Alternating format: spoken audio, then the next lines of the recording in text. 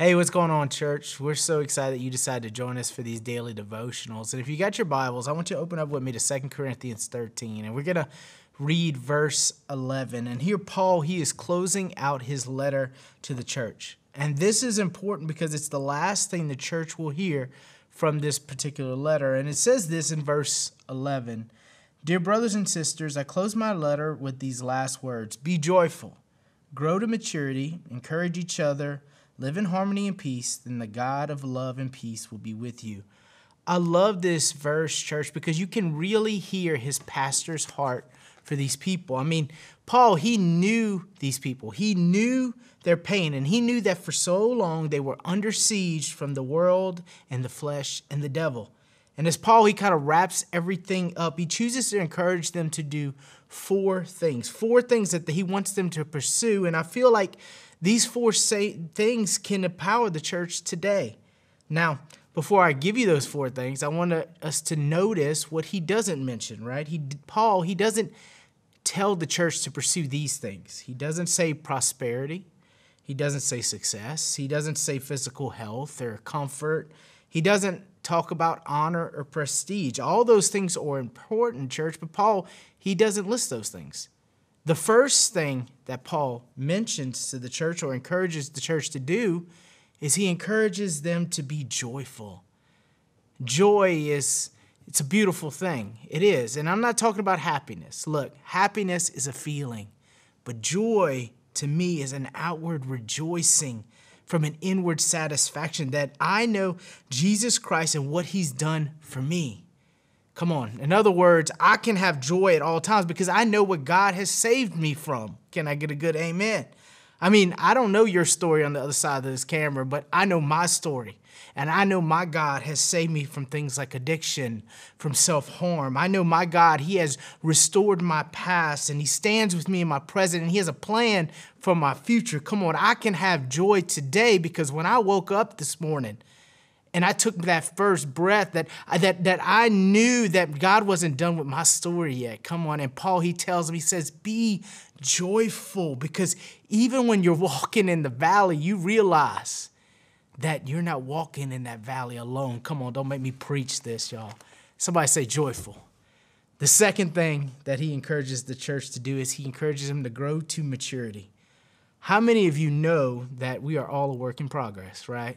None of us are perfect. We will never reach perfection, but we can work to improve the weak areas of our life. I look at it kind of like remodeling a home. You know, my wife and I, when we get away from the kids, some weekends we'll go out of town and we'll get a hotel room and just kind of spend the time just exploring the city that we're in. And when we get to the hotel room, one of the first things that we do, and it might be kind of weird, but we turn on the TV and we turn on HGTV and we watch those house flipping shows.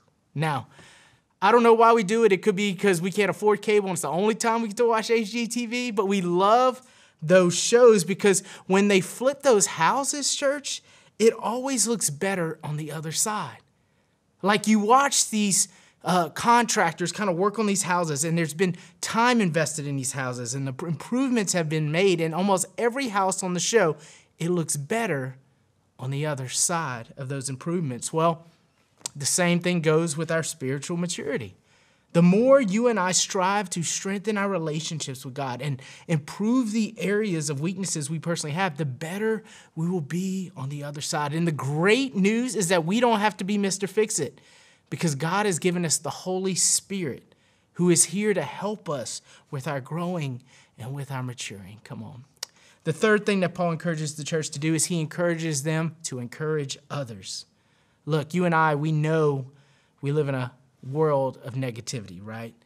I mean, I noticed that it's been getting to me a lot more. I've had to take more mental breaks away from social media. I know social media is a great tool, but can also be a poison with the negativity that's in it. And so I've had to do that more. And I think about all the negativity going on in church. I realize it's our responsibility that our words should be a source of encouragement to those around us. In a world where people take pride in ripping everyone down and tearing everyone down, we as believers have to be different and choose to use our words to build others up and help them in their Christian walk.